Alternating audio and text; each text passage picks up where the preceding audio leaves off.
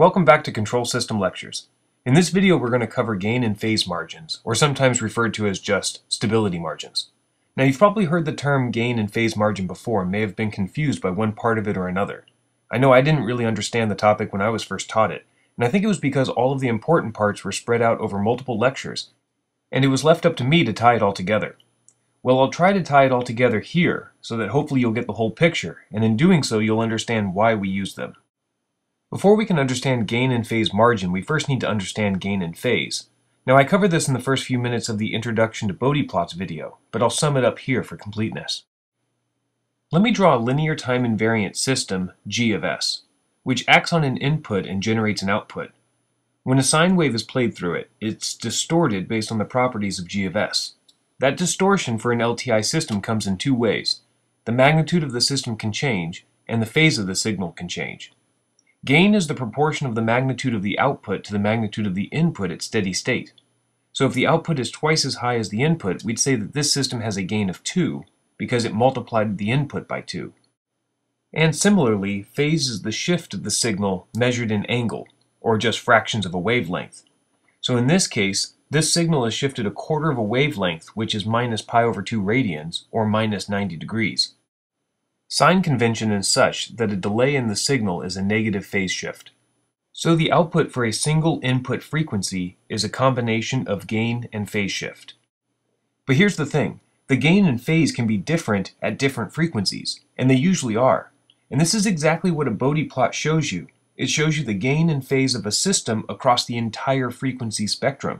So when we're talking about how much gain and phase margin we have, we need to consider all of the frequencies. And that's one of the reasons Bode plots are so popular for this. Now there's one other thing I want to mention on gain.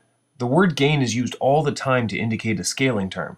Now while this makes some sense, it can be confusing at first to someone trying to learn gain margin. Let's see if I can clear it up with a series of simple diagrams. Let's say G of S equals 5. Now it's obvious that the gain is 5 at all frequencies because you're just multiplying the input by 5. But if I add a scaling term here of 2, then I would say that I've increased the gain by a factor of 2, and that the system gain is now 10. However, let's look at a slightly more complex system. The gain of the top path is 5, and the gain of the bottom half is 3. Now the total system gain is 5 plus 3, or 8. However, if I increase the gain of the top path only by 2, it doesn't increase the system gain by 2. If we did want to increase the system gain by 2, we'd have to move the block forward so that it gets applied to all paths. But then if I add feedback into this system, this gain no longer affects the whole system equally again. The point that I'm trying to make is that once you determine the gain margin of your system, you need to understand exactly which scaling terms can be increased to take advantage of that margin. It's not just any path in your system. I'll try to be explicit about which gain I'm talking about for the rest of this video, especially when I'm talking about the open loop system versus the closed loop system. Okay, now let's talk about margin. Margin is the extra amount of something that you can use in case you need it. For example, when we're talking gain and phase margin, we're referring to the extra gain or phase in the system that we can use before the system starts to oscillate and go unstable. This is sort of like our safety net in the design, and can also answer the question of how stable is stable. Designs that have less margin can be considered less stable in a sense because smaller variations in the system could cause instability. Now I have a real quick side note. Now I don't know if the margins on your paper are derived from the same word, but if you think about it, that's the part of the paper that you aren't planning on writing in, but you could use before you run off the edge and draw on your desk. In case it wasn't clear, in this analogy, drawing on your desk is having your system go unstable. So now you might wonder why we design a system with margin built in the first place. Well, usually when you're designing a control system, you're doing so based on a model of the system with mathematical equations, or you're testing a control system on physical hardware under known conditions and then making some assumptions about the way that your physical system will behave beyond the test environment. And the problem is that things don't always behave the way you expect. For example, if you're building a brushless DC motor controller, gain and phase errors can come from multiple places. A few include the rotor inertia could be different than what you predicted, so that the commanded torque generates a slightly different acceleration than what you wanted. Maybe you find out that the voltage regulator is sensitive to temperature changes, so when you run the motor in hot weather, the power to the motor isn't what you expected. Perhaps the lubrication on the bearings generate more friction than you expected, and so the motor is slower to respond to commands. Or the digital computer that is pulling in sensor readings and generating commands runs a few milliseconds slower than you thought it would, and adds more delay into the system. All of these variations, plus others, can occur when you operate your controller in a real system. We call these process variations, and typically you want a design to be robust to them. You can't know your system perfectly, therefore you have to build in margin to account for it. So the bottom line is that you'll have uncertainty in how these process variations will affect your system. And the more uncertainty you have in your system, the more margin or more stability you should design in. But to really understand stability margins, we first need to understand what makes a system unstable in the first place. If you have a system G of S, then it's unstable if at least one pole or a root of the characteristic equation is in the right half plane. But as I've explained in my video Stability of Closed-Loop Systems, it's sometimes impractical to design a system in closed-loop form, and you're much better off designing the open-loop system and then using tools like bode, root locus, and Nyquist plots to assess the closed-loop stability and performance. So let's talk about what characteristics of the open-loop system creates an unstable closed-loop system. Let's once again start with an open-loop transfer function, G of S. And when we close the loop around this system with unity feedback, the closed-loop transfer function becomes G of S divided by 1 plus G of S. So for the closed-loop system to be unstable, we'd need a pole in the right half plane. But we can also think about it this way. An unstable system has a gain of infinity because unstable systems will grow unboundedly, which is infinite gain. In order for this transfer function to have a gain of infinity, the denominator needs to go to 0. And for that to happen, G needs to equal -1. Aha! So we just need to keep our open loop system G of S away from -1, and our closed loop system will be stable. The -1 point should sound familiar to you, because it's the exact same -1 point that you're also trying to avoid on a Nyquist plot. And the gain of a -1 system is 1, or 0 decibels, because it doesn't scale the input by any factor. And the phase is -180 degrees because it flips the input upside down, which is a phase shift of half of a wavelength. So the -1 point can be represented by 0 dB gain and -180 degrees phase. And if any one frequency across the spectrum hits that point, the entire system is unstable.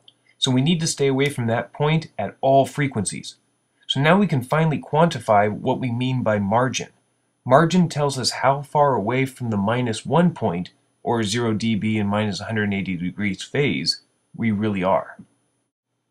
So now we can finally talk about the bode plot. And let me draw a blank one here. And you can clearly see the 0 dB line on the gain plot and the -180 degree line on the phase plot. We're trying to avoid this combination in our system at every frequency. Now I'll draw an arbitrary set of lines on the plot just to illustrate my point. This doesn't relate to any specific transfer function just yet. Let's start with gain first. When I increase the gain, this adjusts the gain curve up and down uniformly by the amount of the gain in decibels, but it has no effect on the phase plot. Remember also that this is the gain for the open loop system G of S, which means I'm talking about a gain block that applies to the entire system G of S, which goes right here. And in this case, when we move the gain up, the 0 dB point, called the crossover frequency, moves more to the right and closer to the frequency that has -180 degrees phase shift. Therefore, it becomes less stable. And if we increase the gain such that the crossover frequency matches the -180 degree phase frequency, we hit that dreaded -1 point and we go unstable. And you should be able to clearly see that the gain required for this is exactly the gain at the -180 degree phase frequency, because that's how much we have to increase it before it gets to 0 decibels. And that is called the gain margin. Similarly, delay in the system, like the delay in digital computers, only affects the phase and doesn't adjust the gain plot.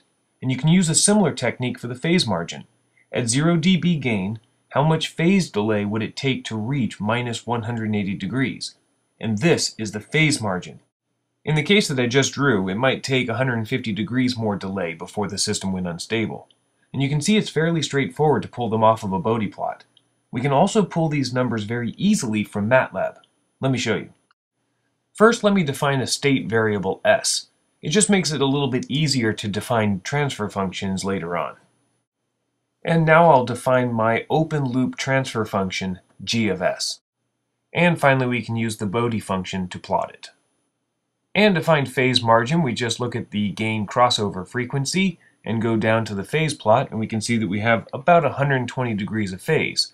And then similarly, we can look at where the phase plot crosses the minus 180 degree point and look up at the gain plot and see that we have about 10 decibels of gain margin. Of course, a simpler thing to do is just to plot all stability margins in MATLAB, and then you can double check and see that the phase margin is actually 120 degrees, but the gain margin is more like around 12 decibels. Now, while these numbers tell us a lot, and they are important, they don't tell us the whole stability margin story. If any one thing happens, either change in gain only or change in phase only, we know how much our system can handle before it goes unstable. But remember when I said it matters where the gain is applied. If the term in your system that you're unsure about is this one, then adjusting it does change the phase also. Let's cut it in half and see how it affects our system. And the plot looks very different. In fact, reducing it made our system have almost no margin at all. Which at first might seem a little incredible, because why would reducing a number cause our system to almost go unstable? But the key is that it's important to note that gain and phase margin only refers to margin in the whole open loop system. And uncertainty in one particular parameter might affect you more than you think. And finally, let me show you another example of an open loop system that might mislead you into thinking that your system is very, very stable when actually it isn't. Let's use this as our g of s. We can plot the bode plot in MATLAB and make a few statements right off the bat. One, the system has infinite gain margin because the phase plot never crosses minus 180 degrees. And that means you can add any gain you want and the closed loop system will never go unstable. And two, the system has about 70 degrees of phase margin, which is actually pretty good. And if I plot the gain and phase margins in MATLAB, they'll confirm this. But look at this dip in the phase plot. That means that if we add just a small amount of phase lag into the system, then we would be very close to an unstable system because of how close the gain plot is to 0 dB at that frequency. So instead of 70 degrees of phase margin, realistically we only have a few degrees. These are the types of situations you need to be careful about when you're designing a system. Let me plot the Nyquist plot for this exact same open loop transfer function and see if we can deduce another metric that will help us inform stability. Okay, this is a funky shaped Nyquist plot. But if I draw the -1 point here, you can see that there's no amount of gain that will cause us to reach that point, and that's because the gain is 0 when it crosses the real axis. Also, you can see that it would take about 70 degrees of phase lag, or rotation of this plot, to get to the -1 point. However, like the dip we saw in the bode plot, the Nyquist plot has this lobe over here that's very close to the -1 point, and that's the danger zone. So in addition to the gain and phase margin, we could also look at the closest point the curve makes to -1 and make some claim that the closer the two are, the less stable the system is. That metric is called the sensitivity of the system. And I'm going to talk about that in the next video. Alright, it got a bit crazy there at the end, but I hope this helped clear up a few things regarding gain and phase margin. And if you still have questions, please leave them in the comments below, and I or another viewer can answer them. Don't forget to subscribe so you don't miss any future videos, and thanks for watching.